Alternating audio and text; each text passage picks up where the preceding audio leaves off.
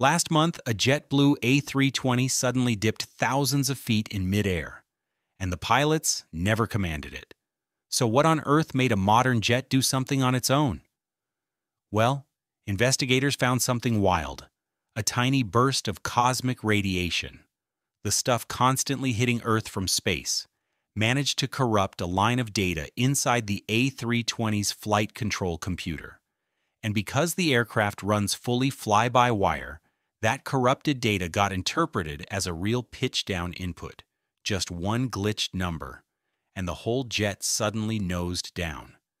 The pilots recovered it, landed safely, and that single incident triggered a global recall of nearly 6,000 A320s for an urgent software fix.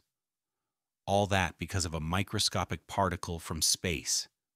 Stay with us, because the science behind how radiation messes with our technology is crazier than you think.